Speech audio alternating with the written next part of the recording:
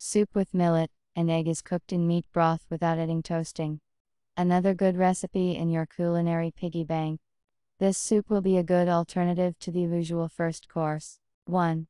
As always, I cook soup on a quail. I have already fallen in love with this bird, so much that the whole family is happy to eat dishes based on it. You can take any meat for broth according to your taste.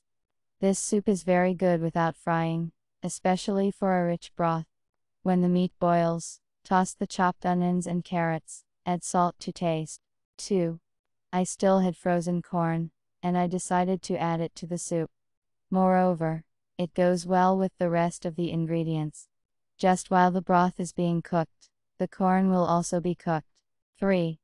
We take the finished meat out of the broth, let it cool down a little, and in the meantime we send diced potatoes to the soup. 4. We will also need herbs, pepper and egg. We will send all these ingredients at the very end. 5. Cut the cooled meat, and chop the greens and bell pepper. 6. Loosen the egg in a separate container. When the potatoes boil, throw well-washed millet into the soup. Cook until the cereals are ready, and pour in a thin stream of egg 10 minutes before the soup is ready, stirring the broth constantly. 7. After the egg is cooked for 3-5 minutes, you can send greens and bell peppers, as well as chopped meat. 8. Determine the density yourself.